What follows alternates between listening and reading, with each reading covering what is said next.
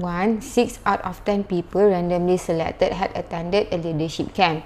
If 5 people are selected randomly from that group of people and X represent the number of people who had participated in the leadership camp, draw a graph to represent the probability distribution of X. So here we know that X is the represent the number who had participated in leadership. So 5 people are being selected. So the number of people which had attempted, they might be 0, 1, 2, 3, 4, 5, because 5 options, so maybe all of them haven't attended, and 1, 2, 3, 4 or 5. So this is the value of the probability of the number of people who had participated in leadership camp. So this is the set. So here we see here 6 out of 10 people randomly selected had attended. So we know that the probability of attended is equal to 6 over 10, is equal to 0.6. If this one we give A, then probability of not attended, which is A prime or complement of A, is equal to 1 minus 0.6, which is 0.4. So this one is attend, this one is not attend.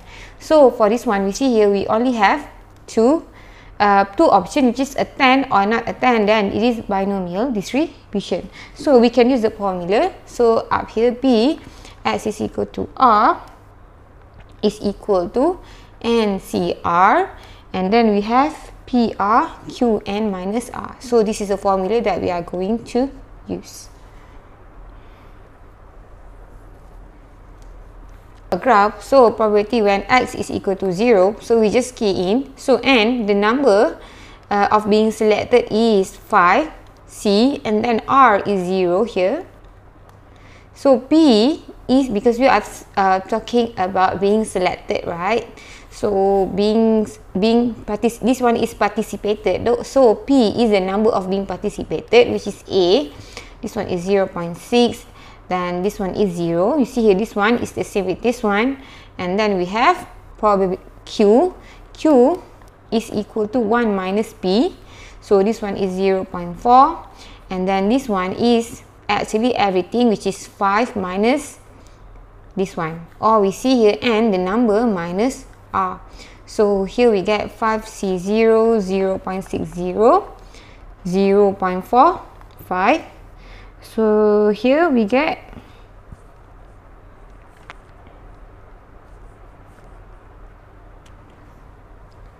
0.0102, and then Px is equal to 1, which is equal to 5C1. You see, 5C1, this one is 1, and then 0.6, this one is 1, this one is also 1, and then we have 0.4. So this one is actually everything, this one minus this one, which is equal to 4. So here we are going to get 0.0768.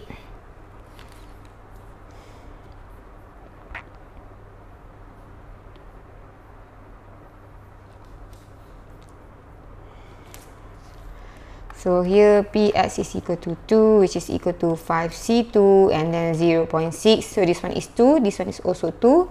Now we have 0.4. So we see here this one plus this one must be equal to 1. So the power here is actually 5 minus 2, which is equal to 3. This one is everything minus number of success. So this one we are going to get 0.2304. So Px is equal to 3 is equal to 5C3. You see this one is number 0.63, 0.4. This one is 5 minus 3 or 2, which is equal to 0.3456.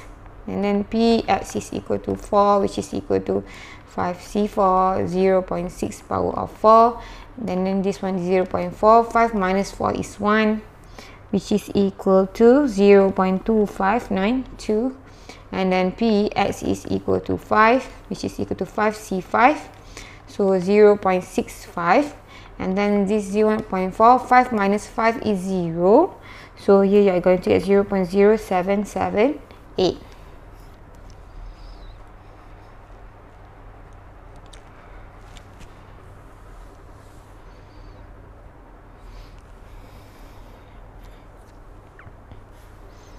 So here I'm going to draw a graph here. So I just take here and put it on the right. X is equal to 0 is equal to 0.0102 and px is equal to 1 is equal to 0.0768.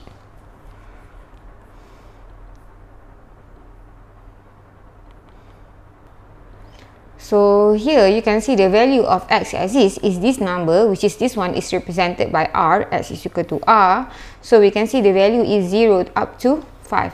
And for the y-axis, we see here this one is the probability. So to make it into the graph, we should know what is the highest and the minimum point. So we see here the minimum point is here, which is 0.01. Okay, 0.01 up to, and we can see that the highest number is 0.3456. 0.3456. So what scale are we going to use? So here I just put x first, because obviously this one is 0, 1, 2, 3, 4 and 5, right? And then for y, so make sure you can fit in your graph. So this one I'm going to make it into 0.0, not 0.01, but only 0.1, because we see here we have 0.3 here.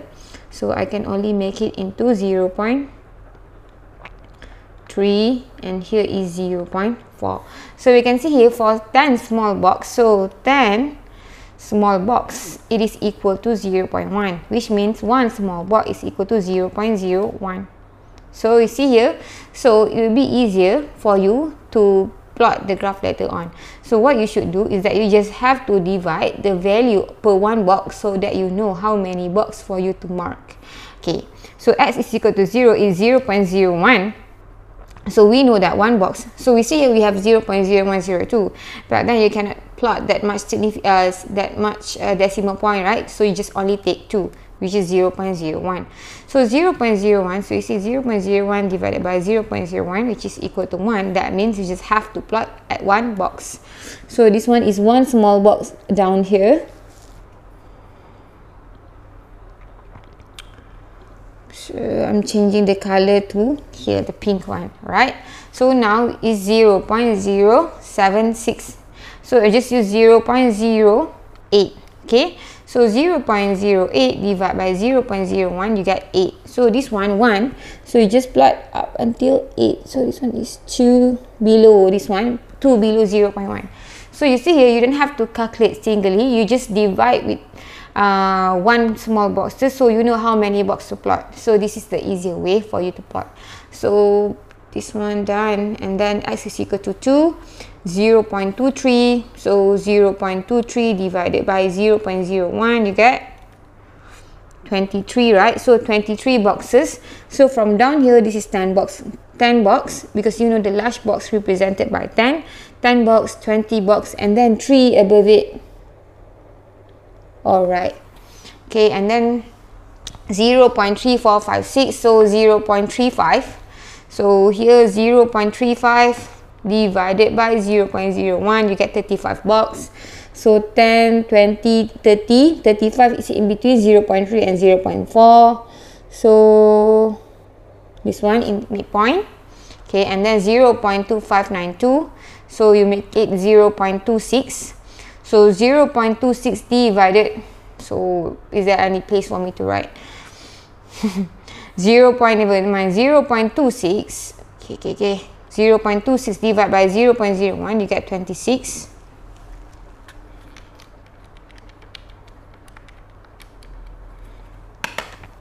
So that means 26 box. So 10, 20, and then you see here 4 below this line is here, 26, okay. And then I guess this one is the last one, 0.08. So we have done it at 1. 0.08 is basically 8 box. So this one is 8 box. So 2 below 10.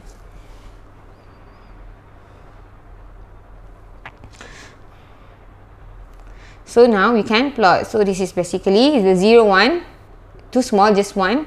And then here, just make a straight line and make sure it is smooth, not like mine. So this one is quite hard to make it straight line. So you just connect it from the x-axis. So now you get the graph to represent the probability distribution of x.